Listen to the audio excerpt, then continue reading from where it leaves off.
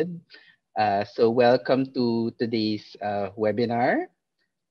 So just a few reminders. We are recording this. Uh, we are recording this webinar, so please be aware of that. And after the talk, we will have a Q&A at the end. So please be ready with your questions and post them in chat or have them ready to ask our distinguished speaker at the end. By the way, so my name is Carlo Lapid. I am one of the staff at the core facility for bioinformatics here at the Philippine Genome Center.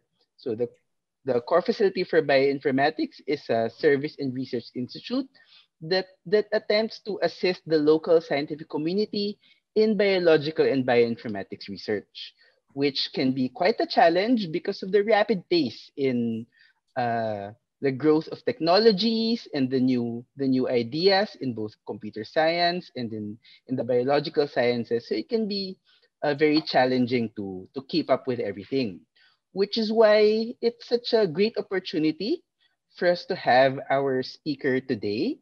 Allow me to tell you all a little bit about him first. Dr. Palmes earned a bachelor's degree in applied mathematics at UP Visayas, a master's degree in computer science at Ateneo de Manila, and a doctorate in engineering from Toyohashi University of Technology in Japan. He has also served as technical staff at the Neuroinformatics Lab at Riken Brain Science Institute, as well as postdoctoral fellow in the National University of Singapore and the National Neuroscience Institute. His work has touched on diverse topics such as context-aware reasoning, data mining models for activity recognition in smart home environments, detecting biomarkers for Parkinson's disease via image processing, and automated diagnosis of movement disorder. Today, he is a research scientist at the Dublin Lab of IBM Research Europe, working in the similarly diverse fields of analytics, data mining, machine learning, reinforcement learning, automated decisions, and artificial intelligence. It's my pleasure to introduce to you all our distinguished speaker for this afternoon, here to talk about high-performance computing and data science workflow in Julia. Let's all welcome Dr. Paulito Palmes. Thank you, everyone. I'd like to share my screen, so my presentation will be live. So, crossing finger that there will be no hiccups with the presentation. So I believe that you can see my screen now. Is that okay? Yes, Sir Paul, we can see it. Okay. By the way, you can please interrupt me anytime, and then please update me of the time because I might forget the time when I present some of the stuff here. So before anything else, I'd like to acknowledge my sister, Cynthia Palmes, because we were basically discussing a lot of things about COVID, and because I do a lot of data analysis and very what do you call this interested to know more about this COVID stuff. And then she mentioned that maybe I should present something related to data science.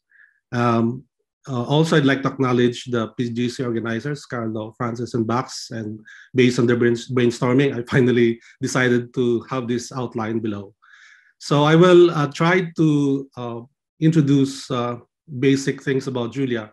So we started with the idea that I'm going to present to some specialized group, but now it's more of a generic group. So I would like to, I changed my presentation to much like overview in introductory level. But if there's more interest about Julia and especially on high performance computing and data science, we can come up with maybe another workshop which will deep dive into the major implementation and sample simulations of experiments and running Julia in the cluster computer environment. So I will start with the introduction of Julia and then HPC in Julia. This is very basic thing, so it can cover those who have a very basic understanding of programming. And then and for those who have been doing data science or analysis of their data using R and Python, I will show also how to use Julia to call R and Python seamlessly and have your data set between R and Python processed by Julia, and from Julia, passing the data to R and Python seamlessly.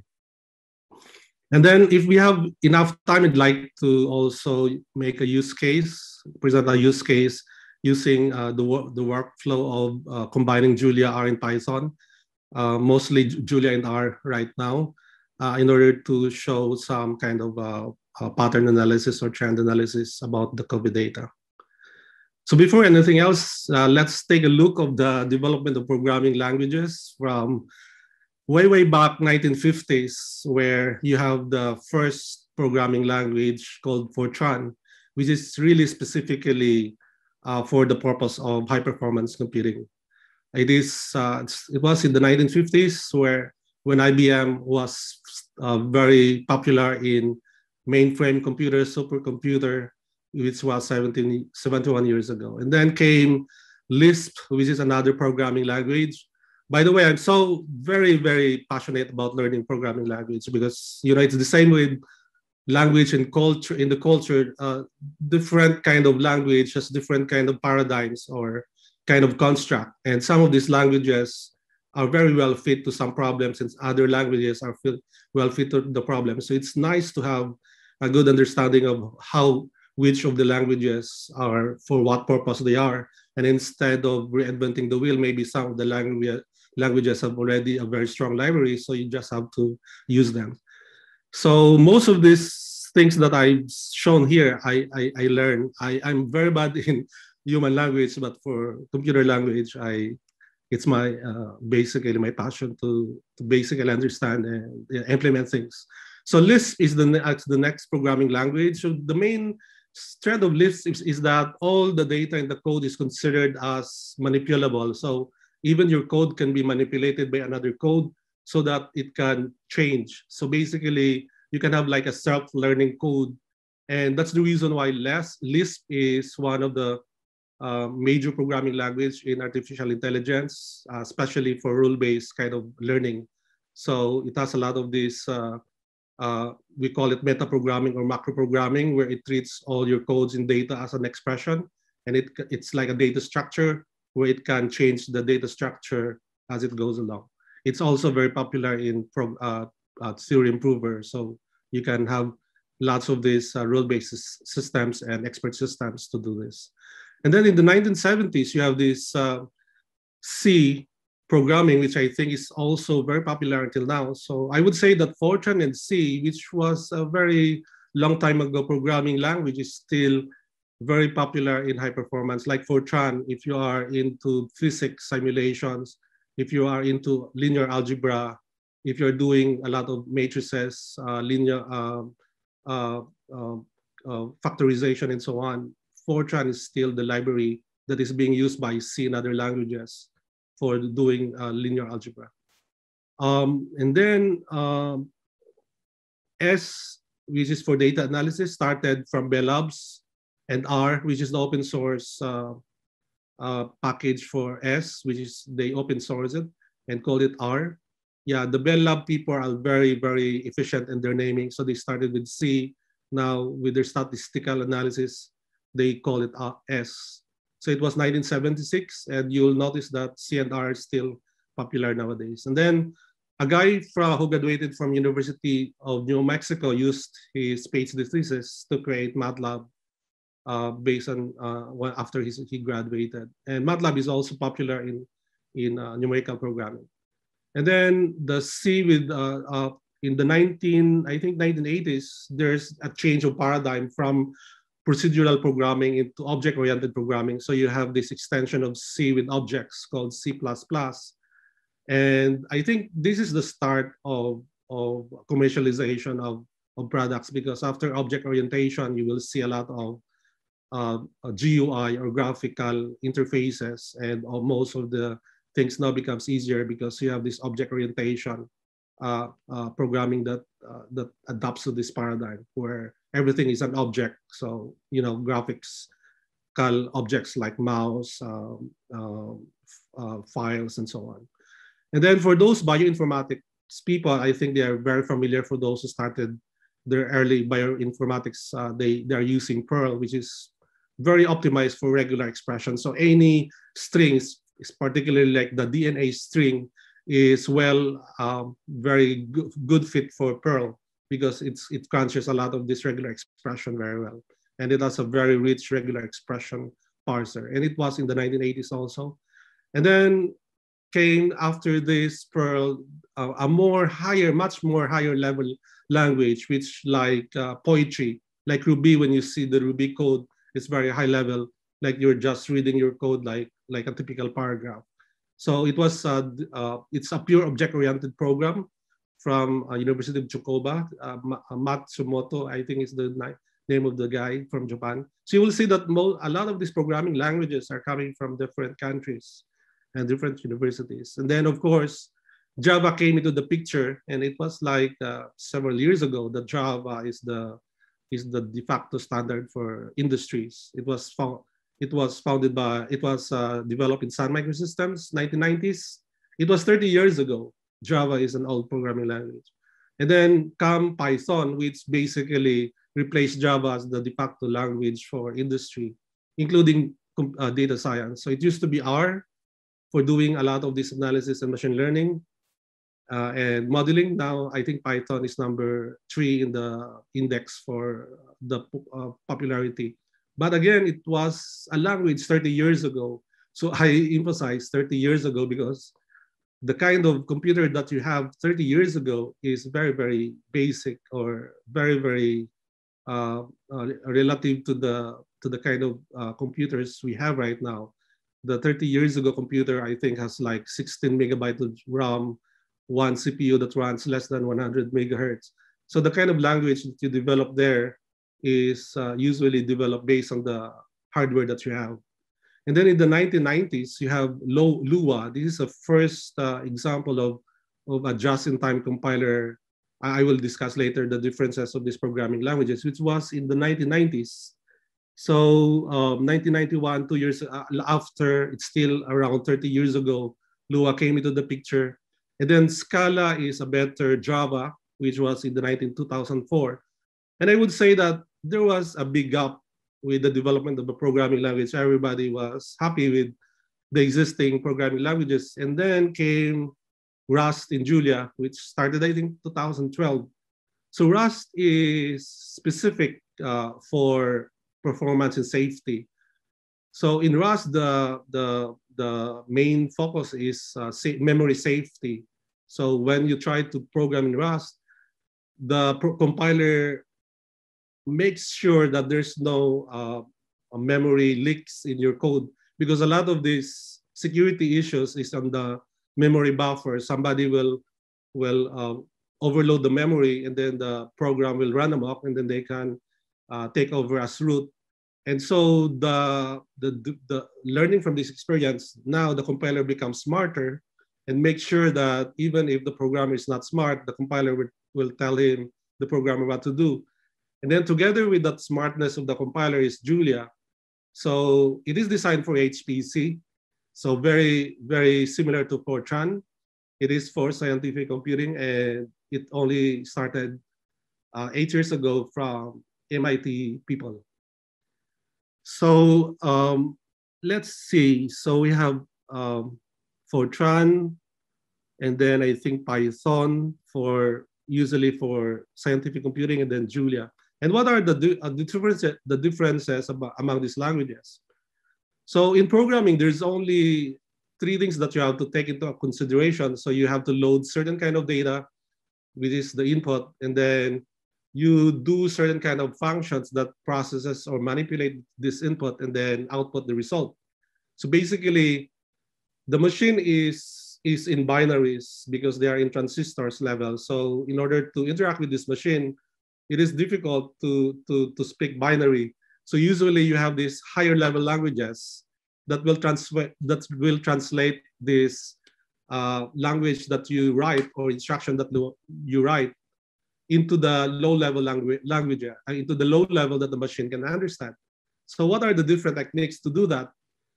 So one group of programming languages are called interpreters. So basically you have a shell that you write certain commands, and then the shell will evaluate and translate it into machine code, and then it will print the output, and then it goes back to the loop of waiting for the command. So this is highly interactive like R, Python, and Perl. But the problem with this interactivity is that whenever you type command, the translation happens and then it goes back. So if you have a loop, if you have several statements in the loop, every time it loops back to these statements, there's a middle process of translation. And if you accumulate the translation process, if you have millions of loops, which is very typical in our in data science or in big data, then that kind of interpretation and evaluation takes a lot of time. So you have that kind of problem with interpreters. And then for the compiler, it's a different thing because it looks at the entire program, translate the entire program into the machine code, and then when you run it, then there's no more interpretation. It's just direct to the machine. But the only problem with compilers is that you don't have this interactivity. Either you finish the program and find out whether it works or not, and then you edit your program and then compile again. So for exploratory data analysis, it's not very good. That's why for a lot of the data scientists likes this interpreter kind of paradigm, because you do something, you look at the data, and then you add more codes to instructions to deep dive on the data. And then another technique for this translation is the bytecode interpreter. So instead of going straight to the machine, they create a Java virtual machine, which is like a middle process to make sure that if you have a JVM and different hardwares, then all you have to do is just program in Java, and then this virtual machine will take care of the interpretation straight to the machine. Because of the what do you call this, of the middle layer interpretation, it is way faster than the interpreter, but not as fast as the compiler, which is in the machine level. And then you have the hybrid approach, which is the one that everybody wants to do. Like you want to combine translation, interactivity, but at the same time, compilation, real time. So we call it just-in-time batch translation.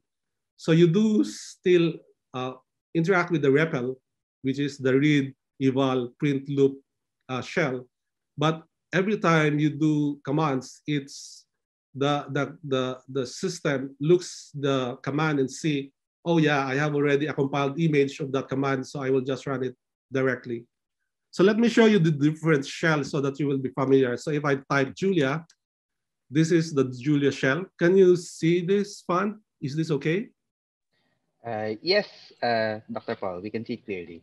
Yeah, so you can also start, for example, Python for the interactive Python, which is another shell. And you can start R, which is another shell, right? So when I say 1 + 1, the interpreter basically reads this input, do the processing in the background. It's very fast, and then gives you the output. It's the same with here. And it's the same with Julia. Everything looks the same, but underneath Julia there's a lot of what do you call this, compilation thing, especially in the function. But at this point in time, they are very, very similar. So for example, you can do loops and so on, but I don't want to go into that detail. Let me go back first to the upper level. So let me now show you a good differentiation of the interpretation and the compilation process. So I have here Julia code, which is the sum of x, where x is a vector of values. So in math, you call it summation of xi from 1 to n. So you have your n data set. So let's start with random data, 10 to the 8th. Oh, no, it's not running here. Okay. Come on. Okay, so now, fine. I think my keyboard is not working. Thank you for for making it work. Okay, so you see now the vector of values here. This is the one that we're gonna do. So this is like 100 million data set data. This is nothing for the computer. So it's nothing. So what we're gonna do is that we create a function in Julia, we loop over over these v's. This is the argument. This is a vector, and then we have an accumulator here, which is s. And then this is the typical line to accumulate I, or which is the content of this value. So s equals s plus I. So the old value of s plus I, and then what do you call this? Assign it to the new s. And then return the value. So let's time it. So this takes like, you will see here that 8% compilation time. So in this 0.35 seconds, 8% of that is compilation. If I do it again, because now it is compiled, if I do again the same thing, you'll notice that there's no more allocation and bytes, it will just run. So even if I change this thing, because I have the compiled image of the input, there will no more be compilation time. So you will see that there's no more like saying compilation code. So this is an example of running Julia typical function. Let's run in C. So it takes me 0.2 seconds in C. Notice that I'm using Julia and I can call C and create code in C and call it inside Julia. So I sandwich all the code in C using the string macro, the triple quote. So anything inside here is straightforward C. I will not explain about C, but believe me, this is C. And then we compile it and then create a function wrapper from Julia. C call is a call to call external function C program that is compiled and run it. So we have now a function. So let's time the function using the same data set. Okay, so it's a little bit faster than Julia, a little bit. So 0.2 versus 0.3 seconds. So both of them are compilers. So they run compiled image. Let's now use rcall to access or interface with R. So believe me again that this is a real R code. So basically this is a function, looks similar to Julia function. C is a compiler, lower level. It's much more noisy, but higher level language like R. So you have S and then you have a loop for over all this data set in B, accumulate them and return S. So let's define the function and run it. Okay, so it takes like, let's run it again because I think there's a pre-compilation on top of everything. So it has like 3-second runtime. You might say that I'm calling it from Julia, so maybe if I call it in R, it should be faster. No, it's almost similar. So 3 seconds for this data set. What about Python? So I use the py call, which is the package to interface with Python. So again, py string is basically Python code inside. So I define a function called psum for Python. The same syntax.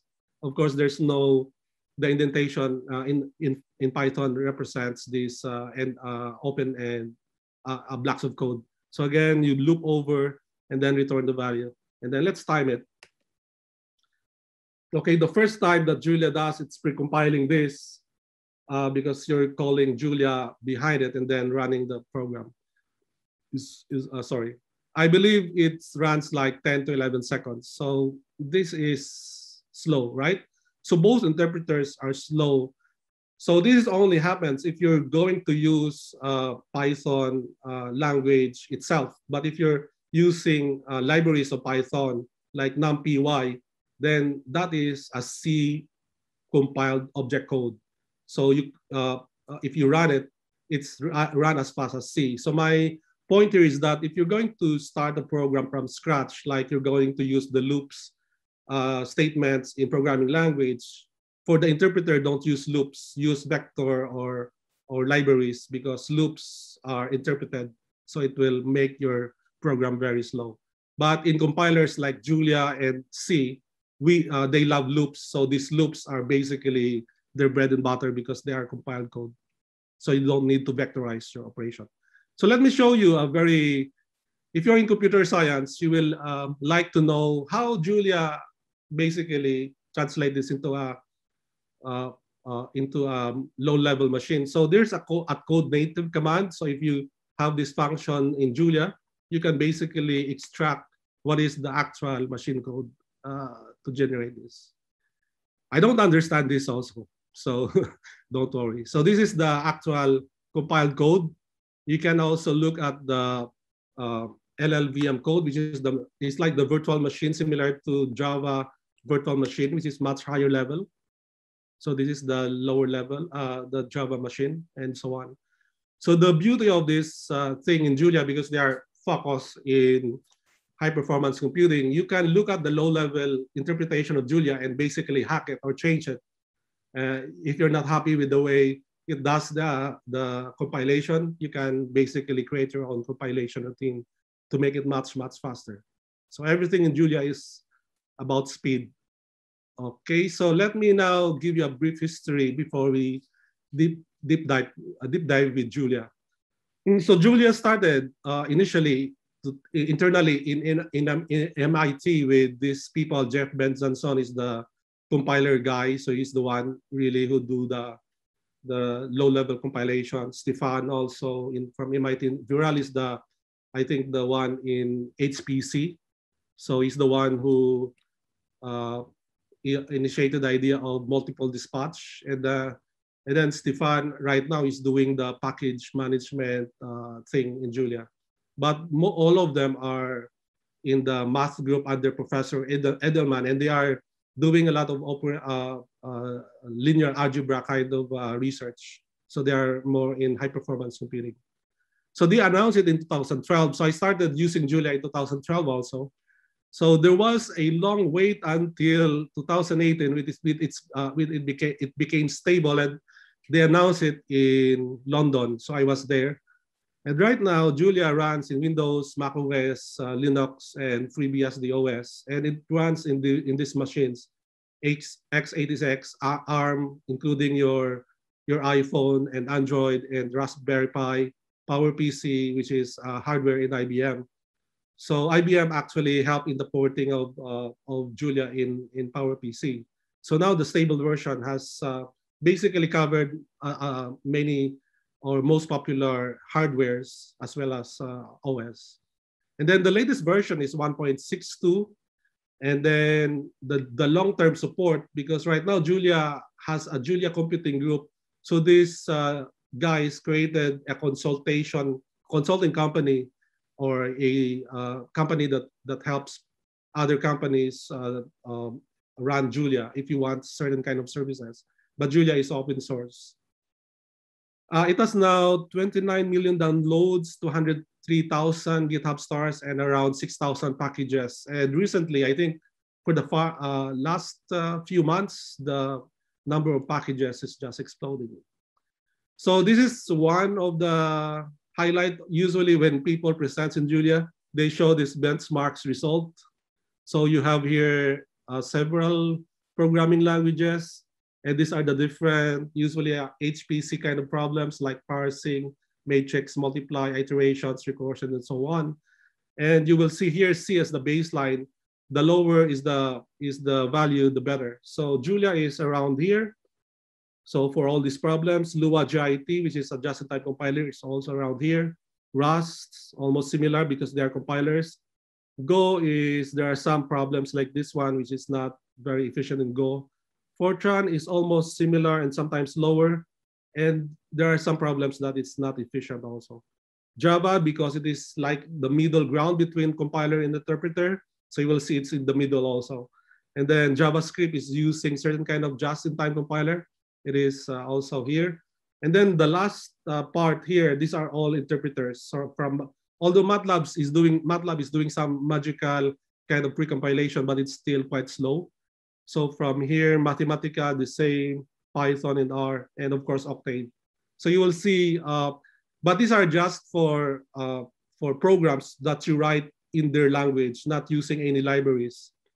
That is the thing, because if you use other their libraries, which is typically written in C or Fortran or in C++, then their speed should be similar to C. Okay, so here are the links. So for the Julia Lang thing to download it, you can go julialang.org. And you will see here the latest version and more information about Julia, like plotting and so on. And then you can follow also, so this is the download page. So these are the different architecture that it supports. And then there's a long-term support if you want Julia Computing to help you if you're going to deploy things in years. So this is the long-term version. And then this is the upcoming release, and then the nightly builds, and these are all the old releases. And then Julia Computing, this is the people who created Julia. They created a consulting group, and this is a nice website also to look at some of the industries and the case studies that they've implemented Julia. So for example, Julia is used in COVID. A lot of the companies develop the what I call this the vaccine needs certain kind of modeling and differential equations and so on. So they use Julia in certain part of their workflow. Also for insurance companies, for mission space planning, for research in space research, toxicity, financial modeling, and so on. So I highly recommend you to visit this site and look at some of the use cases. And then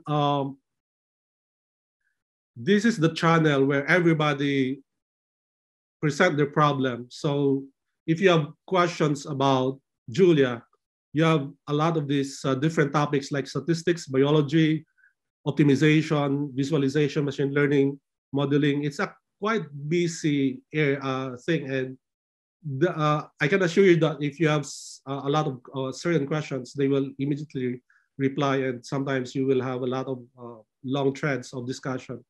And if you say, I run something in R or Python, and Python is faster in Julia, then you will just open a lot of discussions because they're gonna find a way to beat the Python in certain workflow that you have.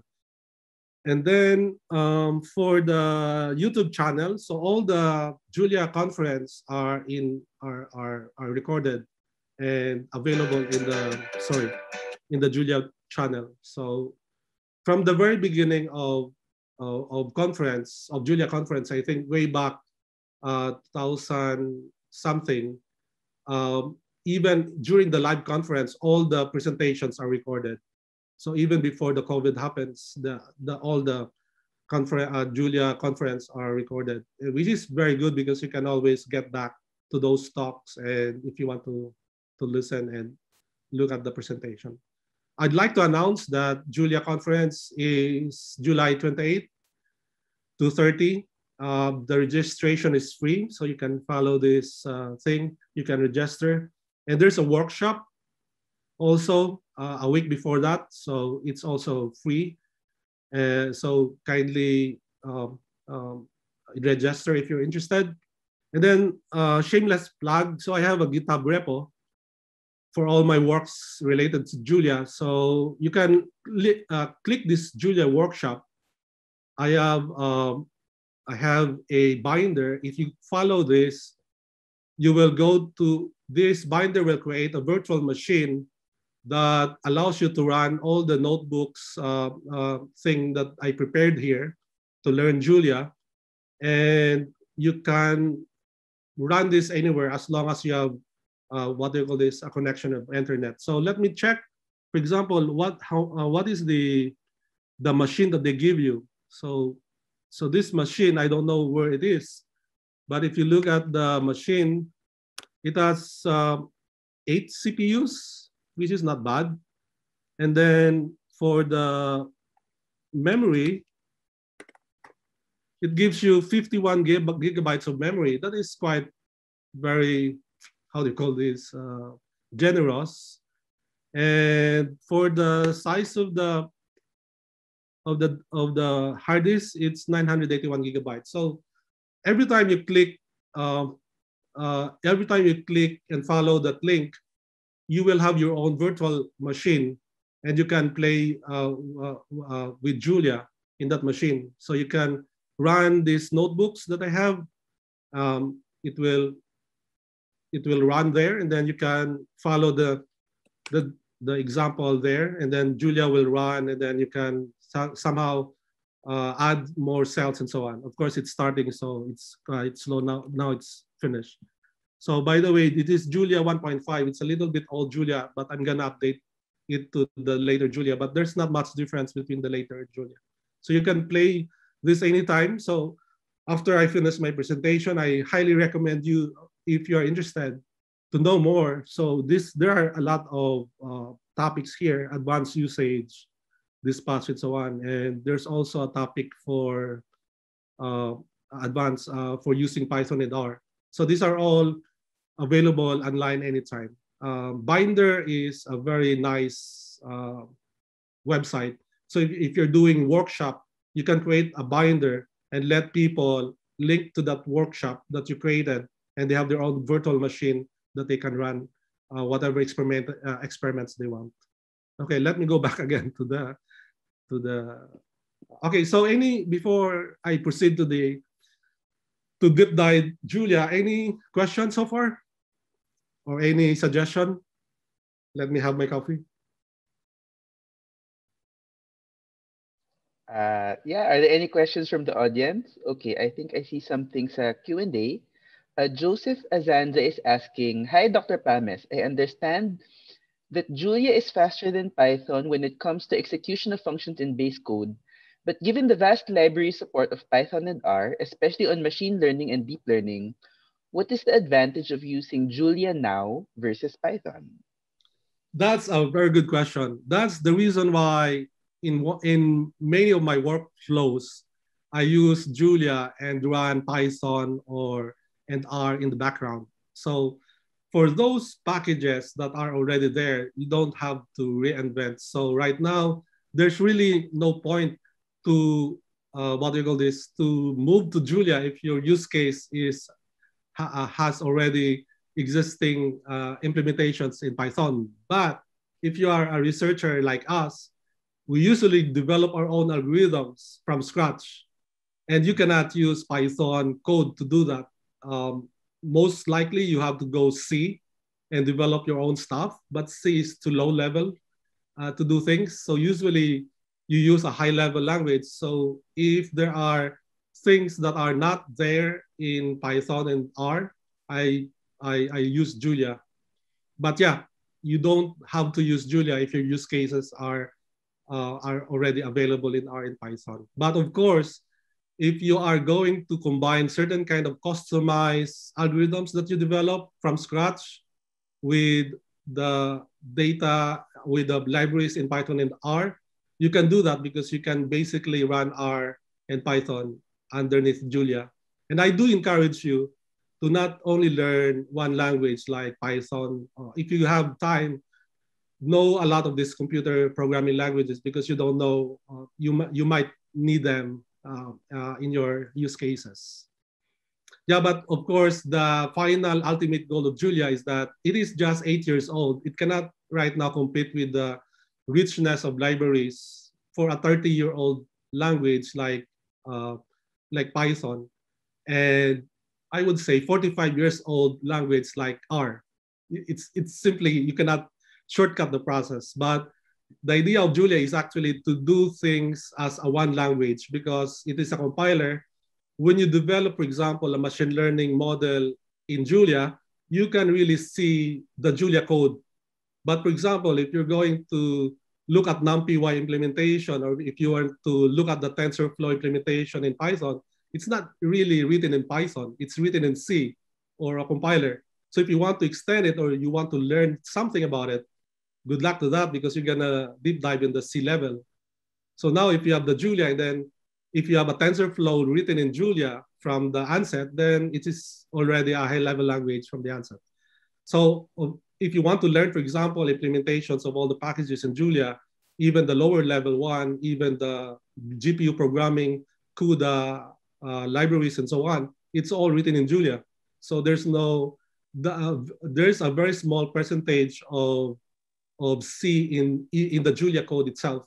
So much of the code is written in Julia. Of course, it is a very ambitious target that they have, to have a one language instead of this two language kind of problem where you do things in the higher level, and if you're getting a bottleneck, you implement things in C. And this is what our libraries and Python libraries are. They are mostly written in C, like the data frame packet, the pandas or the numpy, the scipy, and so on libraries.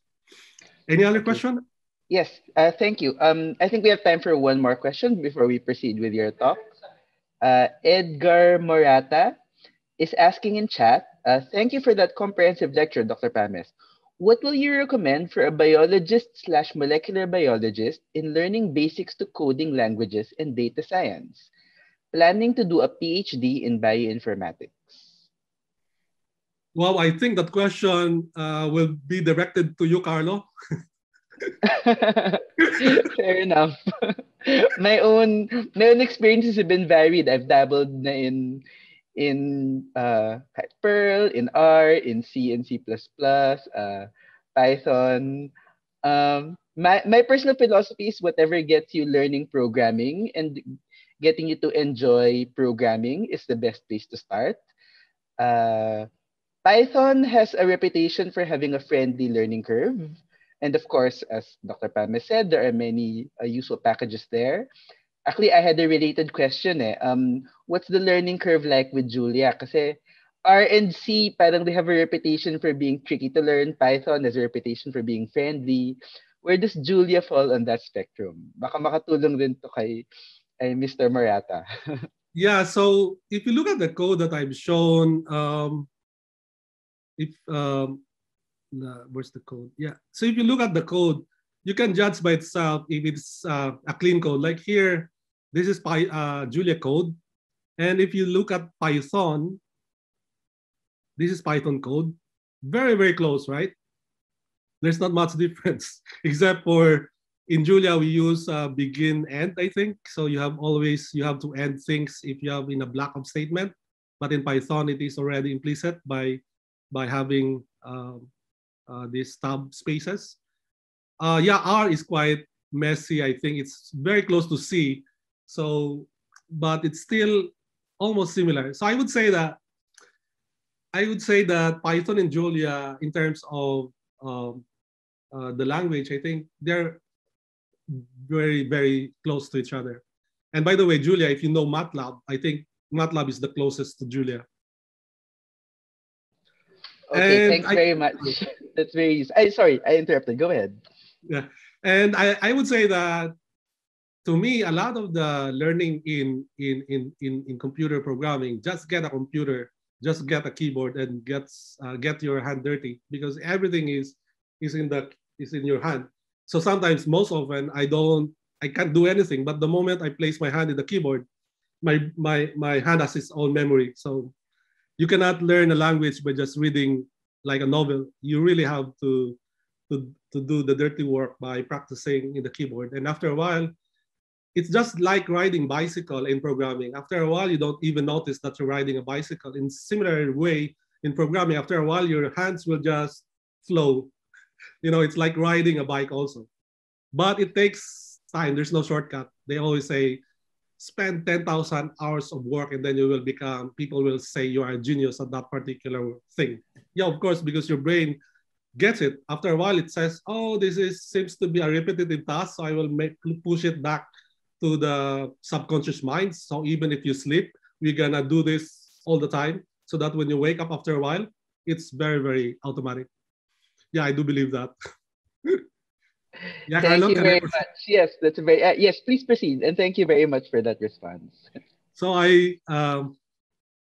let me check of the time. So I have like around 45 minutes. So yeah, let's proceed to the next one. So I will. So if you look closely, this is my outline here. I wish that we can finish this, and I'm so excited to actually talk to you about the COVID data in the Philippines, because but this is a disclaimer. I'm just a data science guy. I'm not a domain expert, so whatever trend I show here, I will not do any kind of interpretation, because you need a lot of this domain expertise, and you have to know a lot of factors behind it in order to understand what's going on. But this is a nice use case because everybody is affected by COVID.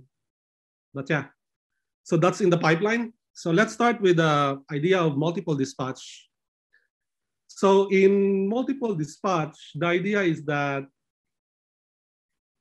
the function in Julia is dispatching based on the argument type that you pass. So for example, here, when the first element in the second argument is an integer, dispatch this. So this can be any code or blocks of code. If this is a one-liner code, this is the function one-liner that we use. So f of xy dispatch this. So let me define that.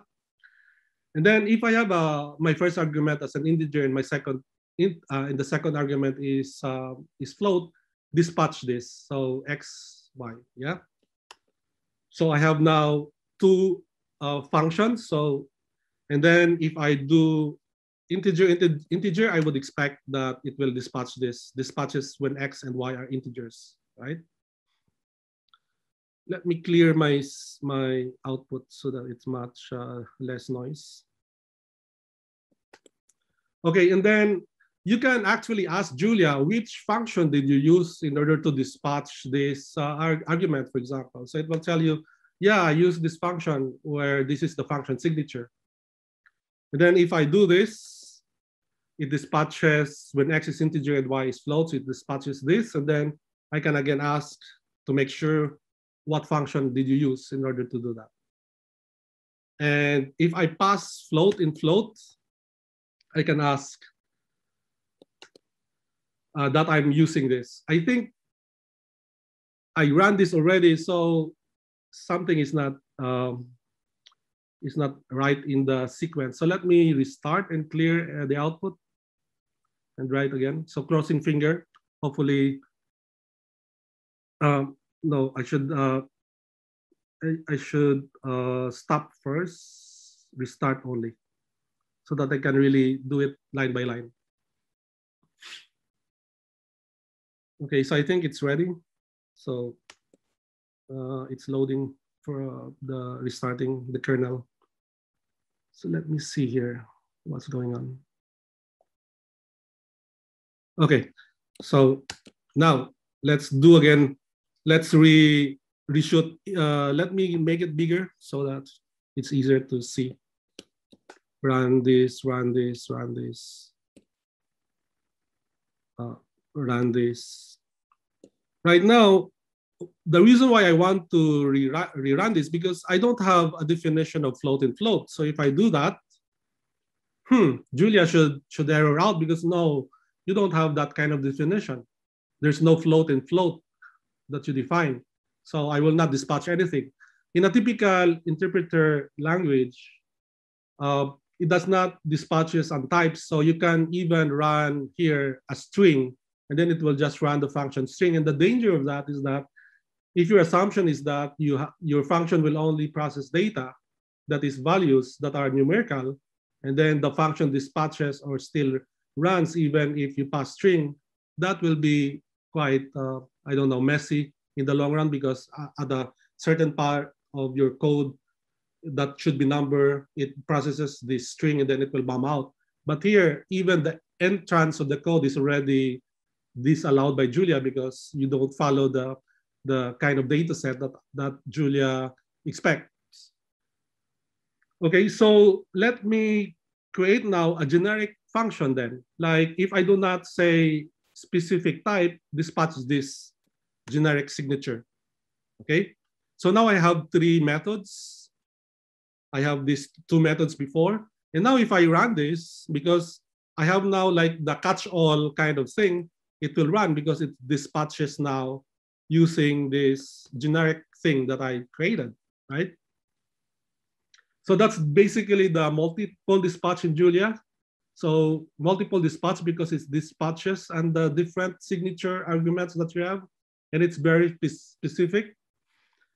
So just imagine now when you have a function and you have a function that for integers, function for for floats, then the compiler can really run fast because it knows that the integer type, it can really create a memory specific to that integer type so that the size will be small enough. And integer arithmetic is more specialized than floating arithmetic. And then for strings also. So the reason why compilers are very fast is because their types, they are very strongly typed languages. The reason why you want type is that you want, during the machine level kind of representation, you want the storage to be very efficient. Because if you're talking of big data, if your data is in a box where it can store integer, floats, or strings, of course, the smart way is to create a memory that is very large, right? And this is what interpreters like R and Python is doing, because they don't know the data type that you're gonna use. I might as well create a box of memory that can hold any type of data. And that is quite inefficient in the long run. So you can query what are the methods now that F can dispatch. So I can dispatch with integers, I can dispatch with integer and float, and I can dispatch with generic XY. Here's an example of the multiple dispatch for plus. That is a lot of multiple dispatch. Like it can process ordinal linear algebra. So the plus function in Julia can process different data types. There's a lot of them, and so on. So Julia is big on operators because if you do a lot of these computations, you usually do a lot of these operations.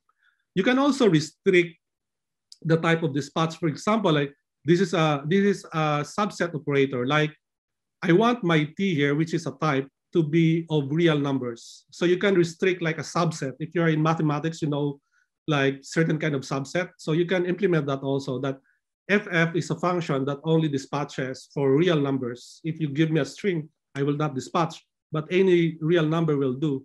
Like this, like integers and integers,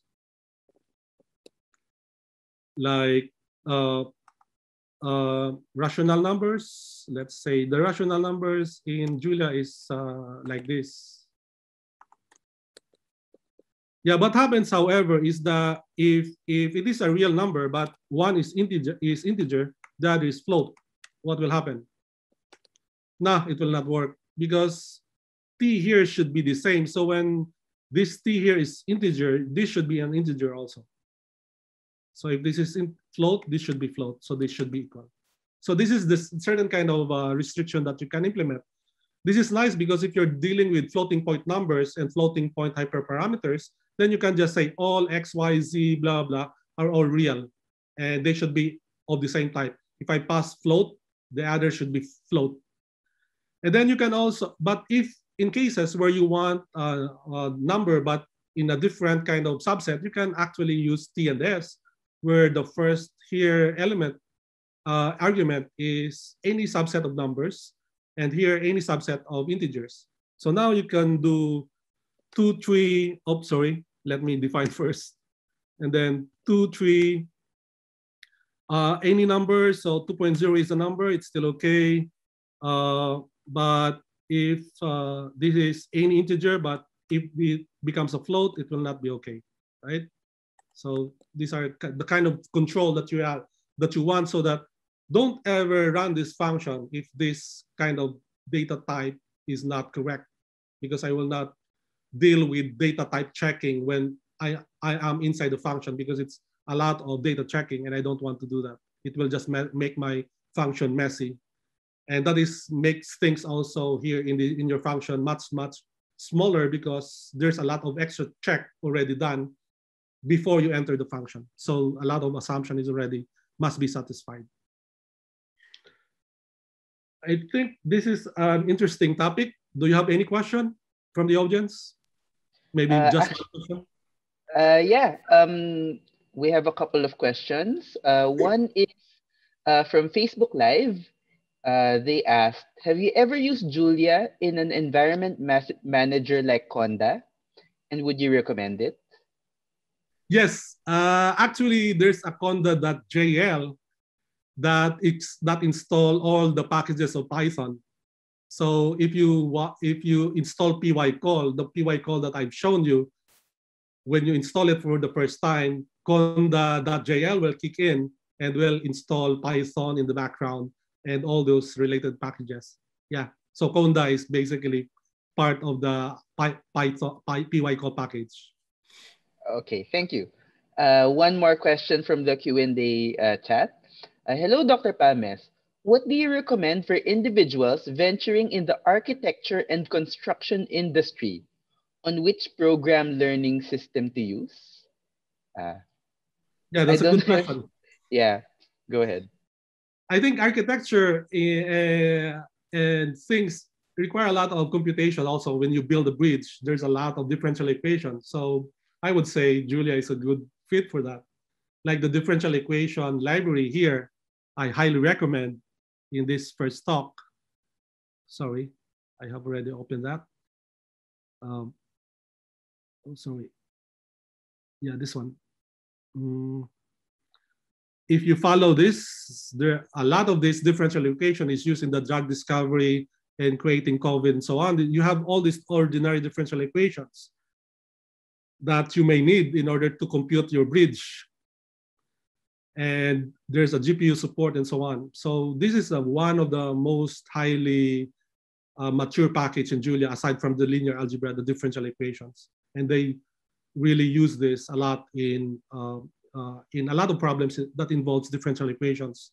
Like for example, chemistry, biochemistry, the effect of drugs, all of this, certain decay, certain kind of diffusion, and so on. It's all models of differential equations. So I would say, yeah, Julia will be very happy to solve your problem. Okay, thank you very much. Okay, that's the questions we have for now. So you're welcome to proceed. Okay, thank you very much. I like this piggyback because I can also somehow um, rest because I have there's a temptation for me to deep dive in a much more deeper what do you call this discussion of the language, and then I don't want to go to that because I want this to be more higher level and at least to whet your appetites. So one thing that also if you're in computer science, one thing that you usually do when before you really deep dive into doing things is to structure your data. You represent your data. You don't want X and Y to be like not in a certain kind of box or some kind of structure. So for example, you can think of if you have a problem about geometry, for example, or points or distances among points, you can think of, okay, I will create a structure of points with two coordinates, X and Y, with T as all real numbers. So that is parametric type. So you can have a point of real numbers, a point of integers, a point of rational numbers, and so on. So if I do this kind of structure, this is what we call parametric types because the types can be a parameter. You pass integer type or real type. In C++ or C, they call it, in C++, they call it template programming. And if you are familiar with template programming and parametric programming, it's a very, very, challenging kind of programming. It's especially in C, in C++, even in Java.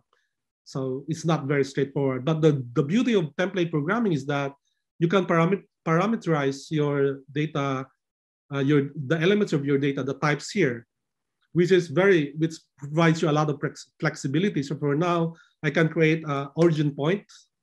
Now it is a float because Julia has type inference. You are using 0.0, which is a float. So it will now assume that your origin or your variable is a floating point type. I can also create integer type like 0.1, 2, 4, and 3, 4. So you have now, of course, this one is not printed. The last element is only printed because that's the thing in what do you call this in this REPL. It only prints out the last element in this multiple line. But believe me, that point is also executed. So now you can, after this representation of your data, you can now create operators like I want to operate on 2 points and add them. So to add them, I have to access X and Y and add the elements X and Y. So now you can import the base Julia multiplication operator, for example. So let me rephrase this instead of addition. So the reason of importing is that I want to override the existing dispatches of times, because right now there are already more than, I don't know how many dispatches of times already in Julia. So there's a lot of them. And now you created a new data structure called point. And right now, times does not dispatch on that particular data structure. So you want to extend that to your operation, right? So let me clear this. So I will now create a function called times with arguments A, which is a point, and B as a point. And then I will return another structure, which is a point, where the first element is the product of the elements X in A and elements X in B. And the second element, the second point is the product of the Y elements of A and Y elements of B. So it's basically like your typical mathematical operators, right? So once I have created that, now I can operate on my 2 points. So 1 times 3 is 3, 2 times 4 is 8. Then that will be 3, 8. Does that make sense? So with this simple example, you can think of a lot of these applications. You can wrap your data structure, whatever problems that you have, wrap it like this, and then create certain kind of operations like this, and then operate on them. So from this level, actually, you're now operating, you're creating your own, basically, system. You're creating your own grammar. You can create your own algebra. You can create your own mathematics, basically based on your customized structure, whatever it is. So in this case, this is just a geometric structure, but you can think of many things. And that is the beauty of Julia. So the workflow usually is that you wrap your objects or your data into a certain kind of structure, and then you define a series of operators. Julia is very good in operators because it can do all these Greek symbols, like epsilon or whatever. So you can, it's normal in Julia program, like it looks like a mathematical code because you can basically copy all those gamma and so on in your function definition. And then it will run, and when you read your code, it looks like a mathematical algorithms. Yeah, so that is, I would say, I think the most important thing that would differentiate Julia from the other interpreters, the idea of types, the idea of multiple dispatch. And let me also now go to the, okay, to the idea of just-in-time compilation. So now, I think I skipped something when I talk about the dispatch, but anyway. So another, what do you call this feature for high-performance computing that Julia has is the compilation. So for example, I have a function here, x, which is, it's just square whatever value you pass, right? Now, at this point in time, Julia does not do any compilation. This is like, I cannot do anything here because I don't have types. This is just a template. I cannot assign a memory space because X, I don't know, what is it?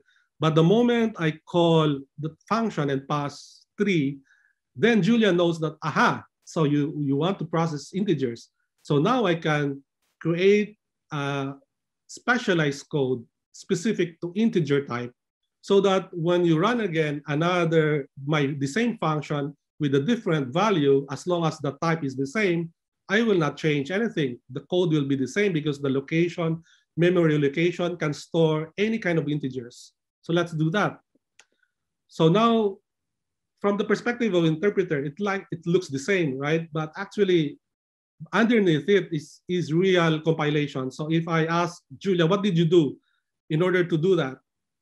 first I have to translate this into LLVM code, to the lowered code, and then to the first lowered code, LLVM code, and from LLVM code to the native code. These are all, you can look at all these processes of translation, and if you're not happy, you can basically create your own translation. So that's the thing. What you will notice here, if I say LLVM code, is that it understands that I'm going to create an integer kind of native machine. So if you look at the native interpretation, this is the compiled code for integer, it will use this all the time. So even if I use a different kind of integer, it's the same compilation. But if I change this to float, float requires a different kind of memory location. It's more complex because it's a floating point, and binary numbers does not easily represent floating point numbers because of fractions.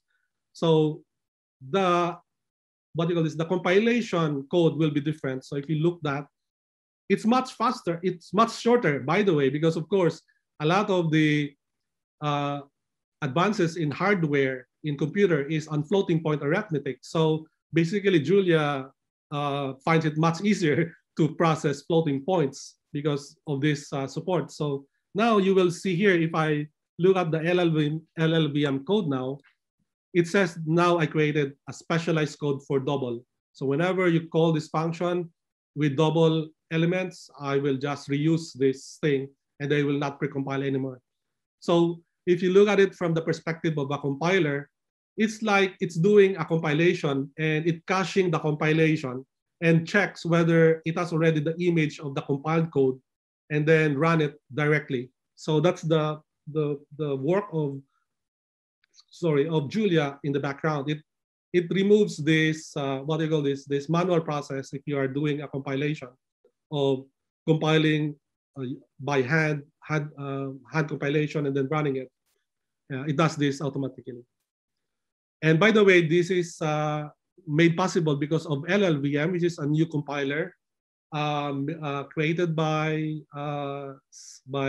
Chris Lattner. He is originally from Apple, I think, and then went to Tesla, and now I think he is now in. He went to Google, work on TensorFlow thing. He's also the inventor of Swift programming in Apple. Chris Lattner, they say, disappeared for 3 years, did not do anything, and then after 2 years, presented to the board of Apple about the Swift, and suddenly Apple decided to change the Objective-C, which is their bread and butter programming language, into Swift. So if you have iPhone right now, it's running LLVM code also because it's using LLVM. Swift is I think it's a just-in-time compiler also, made possible by LLVM. So most of the compiler now is using LLVM, and they used to be running GCC, which is the GNU CC, but LLVM is so much more powerful because it does this just-in-time compilation, and this is basically created by a product of the thesis of this guy. So there's a lot of output from the university with programming languages and compilers, and most of these of these outputs are done by 1 or 2 people. Yeah, so you will look at the languages you can assign also, like Python is just 1 guy, Perl is 1 guy, Julia is maybe 3 guys, but C is also 1 guy, and many others. So anyway, I'm drifting. I've already discussed this. I think I just missed discussing the just-in-time compilation. So I'm finished with this topic. I'm going to go towards the distributed thing, which is the HPC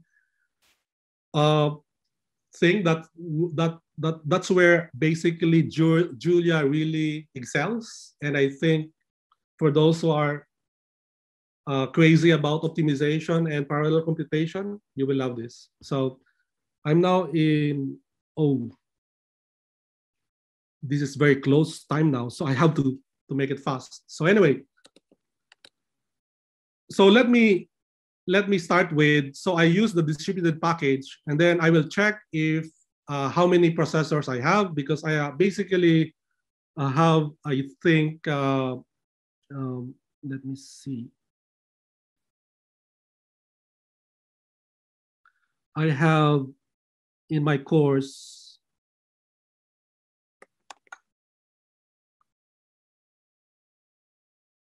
yeah, I have 1, 2, 3, 4, 5, 6, 7, 8. And most often these 8 cores are lazy. Only 1 core is always used.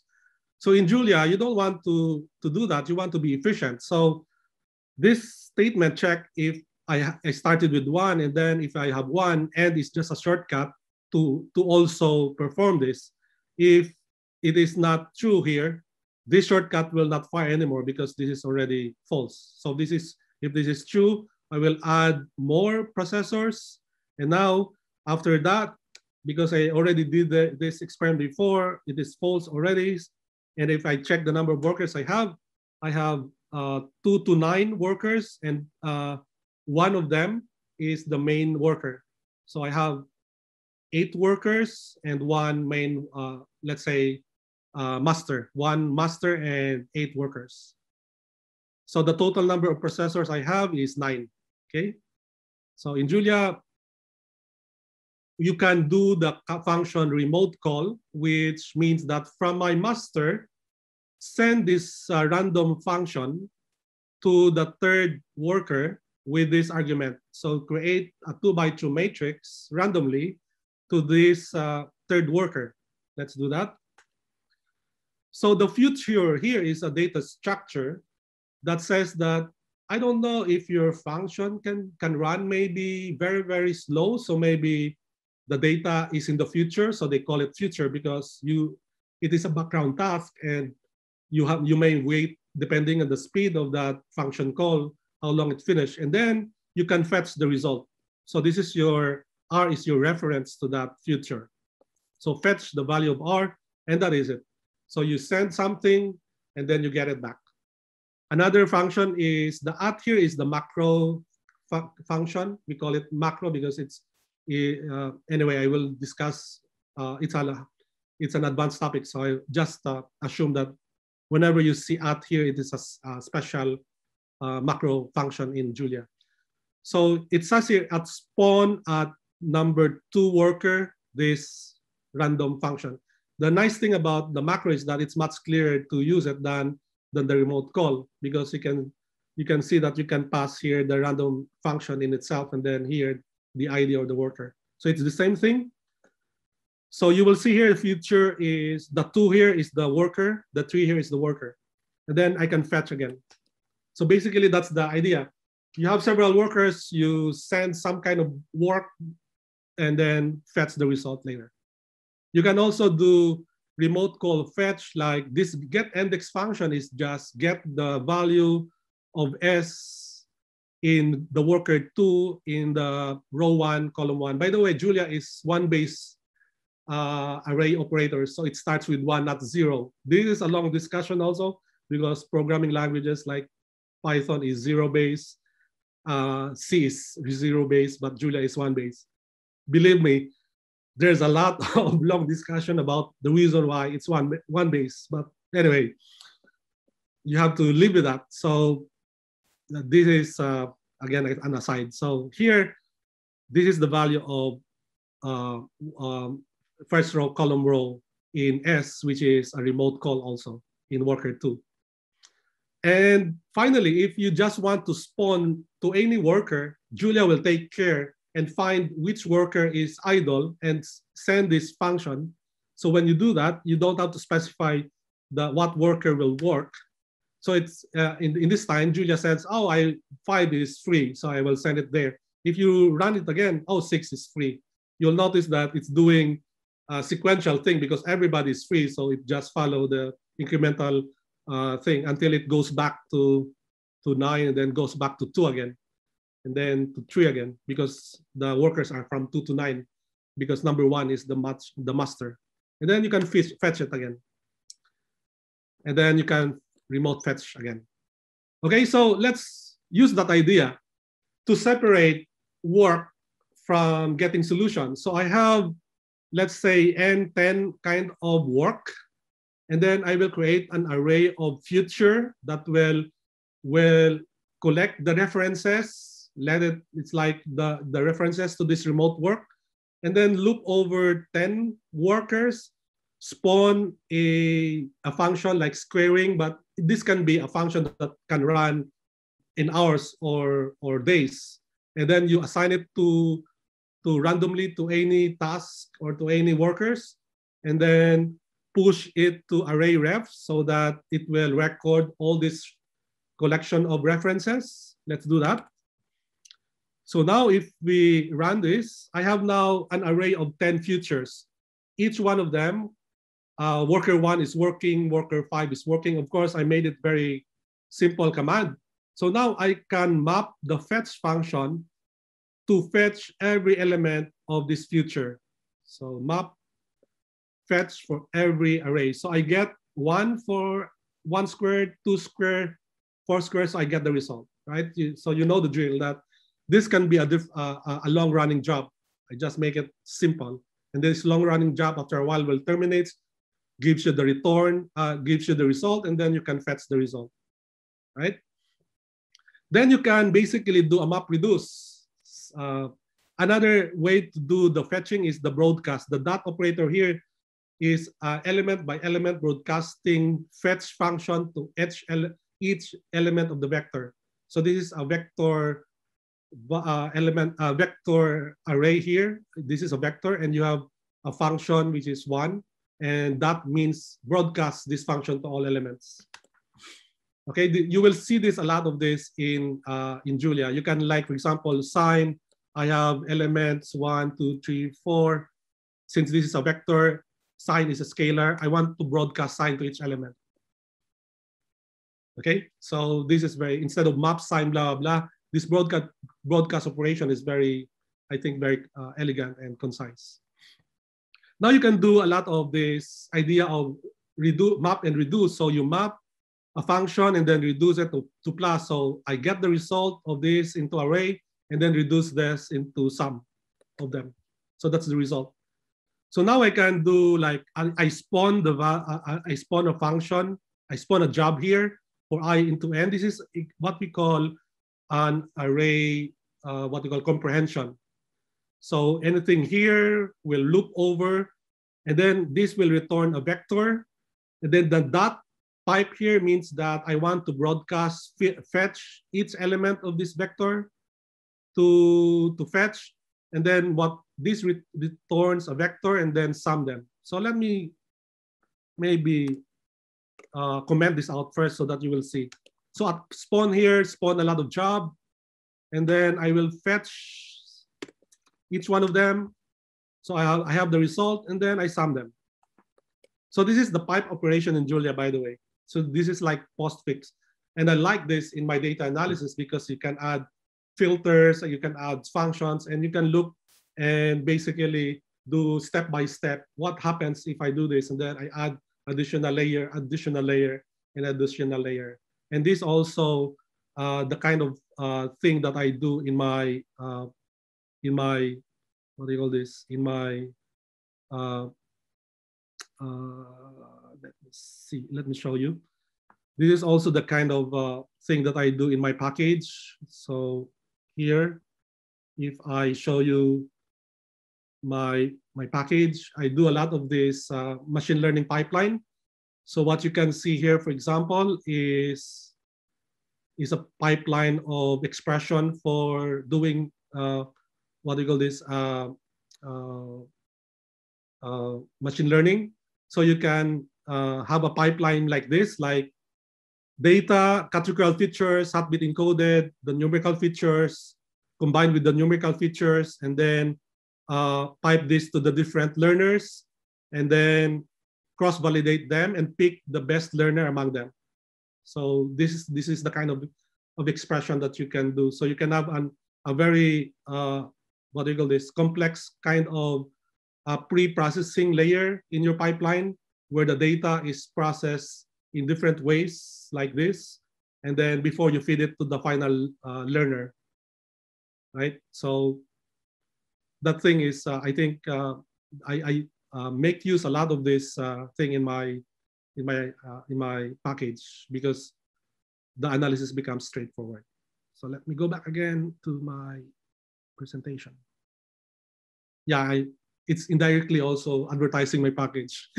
Sorry for the shameless plug.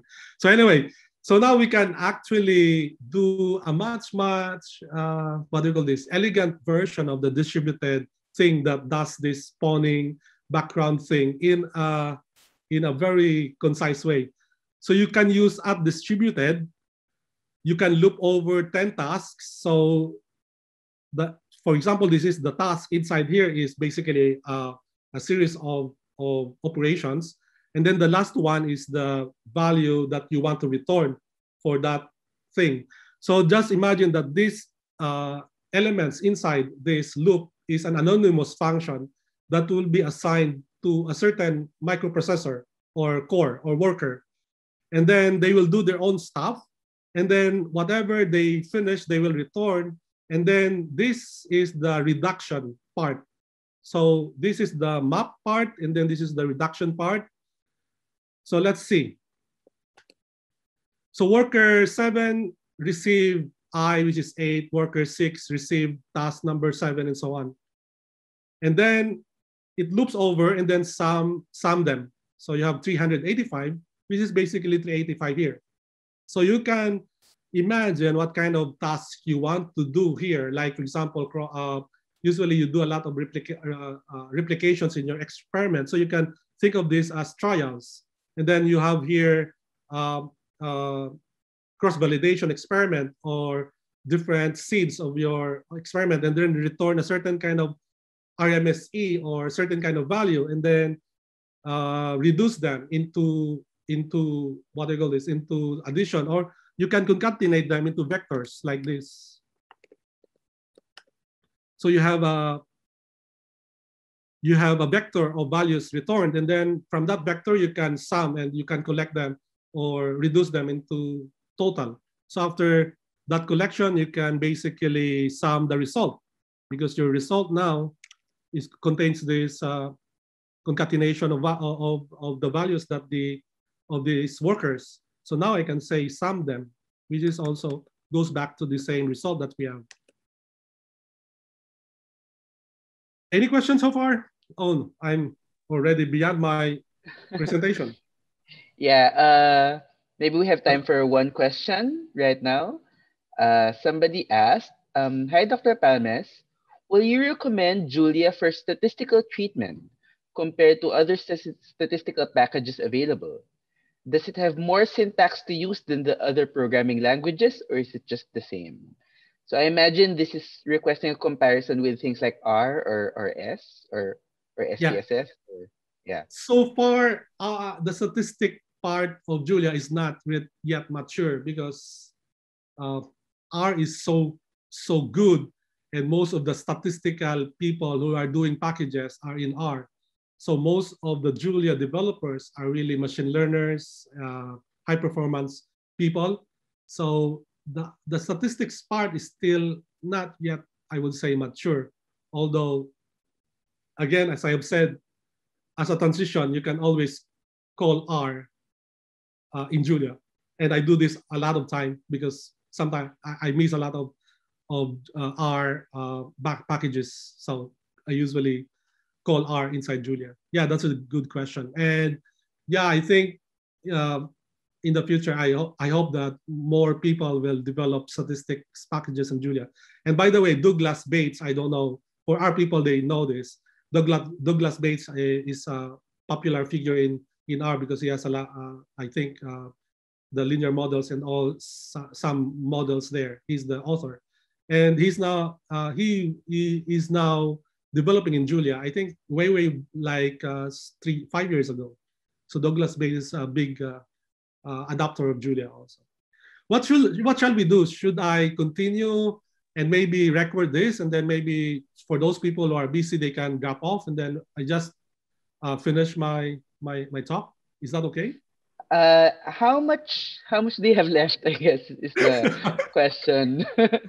I don't want to impose too much on our attendees' time kung matagal pa.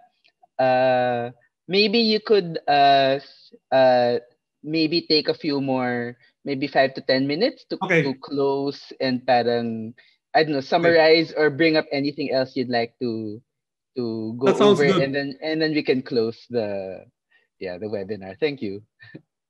Yeah, I'm sorry that we really, because I want to discuss the COVID thing. There, I will skip the interfacing with Python and R because I think you can learn. I've already seen a little bit of this. Distributed arrays, I will skip. So I will go to the heart of the matter, which is the COVID thing. So I load the data from this COVID location. I load them, and this is the data set. So let me do this very fast. So I'm interested with the death and cases. So let me skip here. So this is the death and cases that I'm interested over Asia. So I will filter Asia. So because the data is all worldwide. So usually when you do data analysis, it's better to zoom in to some part of the data set. So you can take a subset of this. You can also use R to do filtering. Anyway, so basically the typical workflow in a data frame is that you filter rows and you filter columns. You try to make a smaller subset of it, and then you can then do certain kind of visualization. So I will take a very quick look of the visualization. So this is the data set. I'm sorry, I cannot make this much bigger than it is. So this is the data set. These are the records. Some of the data are not complete for some countries in Asia, but most of them are quite complete. The spike here in the March, May, and July, because it includes 2021 and 2020. But here, we don't have the data set for the other after July. So the number of records is like this. The distribution of your new cases is logarithmic. So there are a lot of daily cases, few numbers of them, but there are lots of them and so on. So let me now look at this distribution or the trend of cases and deaths in a particular location. So let me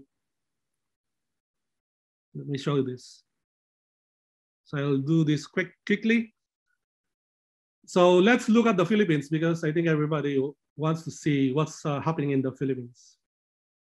So let me look at this figure. So this is our new cases. So from April to 2020 to somewhere in July 2021. So there's a big spike somewhere in April there. And the number of the spike is 15,000, 12,000. And the number of deaths, the maximum is 400. And you will see here the certain kind of pattern similar to the cases. The new death follows, but maybe 30 times less or 40 times less. That is the pattern in the Philippines. If you look at India, which is really terrible, you can look at India. So you have a maximum of 400,000 cases and maximum here of death of around 8,000 or less than 7,000 deaths. And here around 4,000 new deaths and 200,000 new cases. So around 60 times less, but it's still a huge number, right? But you will see the pattern. The spike, there's a spike here, there's a spike, but the scale is 60 times or 50 times lower, but it's still bad because these are deaths here. These are the positive cases. Okay, I did a summary of this plot. After this visualization, you can create a summary of this plot. So you will notice here that I created a function, but inside the function, I used R inside the function to create this plot. So I displayed the cases and death. So you can, this is an example of a workflow where you have Julia and then you embed certain R functionalities because R is very good in plotting also, like the ggplot. I like ggplot. And plot the Philippines. Let's plot the Philippines. So this is the COVID plot in the Philippines. Let's compare it with United Kingdom because the contrast here is that we have a lot of vaccination now happening in United Kingdom and Europe. So these are the cases. So there's still a spike here, like almost 40,000. But you will see that because of vaccination, it's flat, right? So vaccination is good. Israel is also almost 90% of the population is vaccinated. There's a spike here during February, and then there's not much spike here, 2,500. And yeah, after their vaccination, almost flat also. And then India, this is the India you've seen already. Thailand, let's go to Asia again. So it's going up. This is not good, and it's going up. This is not good. At least it's not yet that bad because less than 100 daily deaths. But yeah, it's still the death. So it's not really a nice way to look at. Vietnam is quite good because although there's a rise, the number of deaths is like 6 or less. So I'm not sure whether this data collection is perfect or the case or the tests that they're doing is good. Singapore is really good. Like cases is totally flat and death is like 2, 1, 1, 1, 1, 1 and nothing. They really control it. Malaysia, I think, is very similar to Philippines and Singapore and Indonesia. So there's a rise of cases also, the trend, and rise of death cases also, but less than or around 100 to 200 cases. So hopefully they can flatten it or stop it. China is also flat, I think. Yeah, very flat. There's a small, I don't know, outlier here. This is terrible outlier because it makes things very flat. So maybe, I don't know what's the data collection here. Australia, for example, is flat also. So let me finish this. Russia, so that you have a trend of all the entire world, it's increasing also, although they have vaccination. Netherlands, 200 deaths, it's flat because, as I've said, Europe is very now in around 80% or 70% vaccination. So this is a good example to show you that vaccination works. Brazil, you have a series of cases, but it's going down. That's the good news. United States, which suffered a lot in the January thing, now it's really, really low because of vaccination, I would say. And then Argentina, for example, in South America, is going down, similar to Brazil. So let me end my talk with what is the future of Julia? Yeah, so Julia blurs the line between ordinary users, developers, and data scientists because it's easy to make a package in Julia, and you don't have to write programs in C anymore for low-level tasks. You can write everything in Julia, and it's much easier for reproducibility purposes because everybody just have to learn one language, even how low-level is the requirement.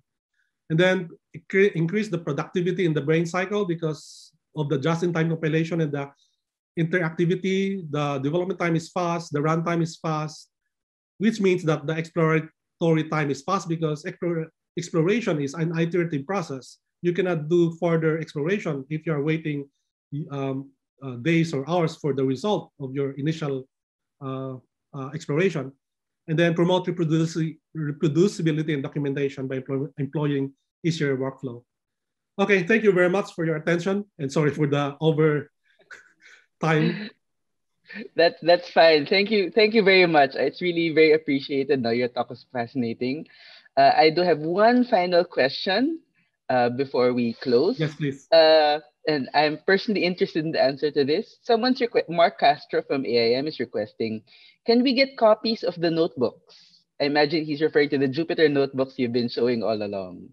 I will upload this in my GitHub repo after this. So it's easy to look for my GitHub repo because among the siblings that I have, by the way, Cynthia is my the genome director, is not doing coding. So I am the only one with GitHub repo.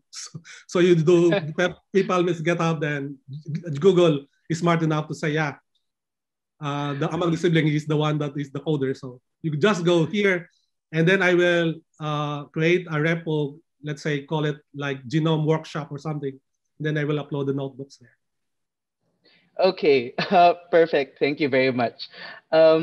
Before we close, a few quick words to all of our attendees.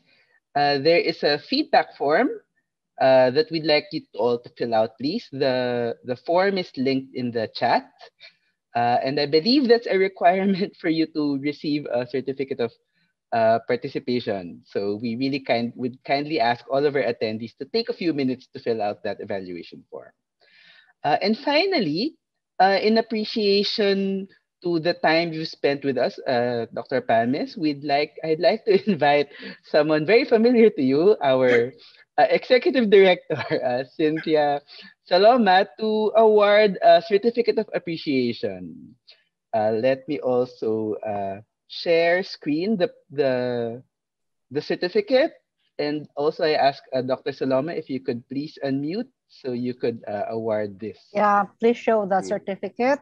Okay, 1 second. Okay. Okay. So everybody, we have 76 participants. The Philippine Genome Center would like to thank you for your participation today. So this is a little bit of the hardcore type of lecture, particularly for our bioinformatics people. So in behalf of the Philippine Genome Center, we give the certificate of appreciation to Dr. Paulito Palmes for being our resource speaker during the webinar with the title High Performance Computing and Data Science Workflow in Julia, given the 16th day of July 2021, hosted by the Philippine Genome Center at Maria Regidor Street, UP Diliman, Quezon City. So Paulit, thank you very much for sharing your valuable time with us. And this is our simple certificate of appreciation. Thank you. This is my first time to receive a certificate from my sister. By the way, I'd like to mention the painting at the back is an oblation. My brother is doing cardiology. I'm doing computer science, and my sister is doing genetics. An academic. It always reminds me of the research that we're doing. Okay. One last word to everyone. We will be posting this video, the video recording of this webinar on our YouTube channel. So you can review it or recommend it to others as well. And with that, once more, thank you to everyone for attending. And we invite you all to have a good weekend. Okay, thank you. Paulit, do not forget to post in the GitHub. Thank you very much. Bye-bye. Bye-bye. Okay, thank you. Bye. Take care, everyone.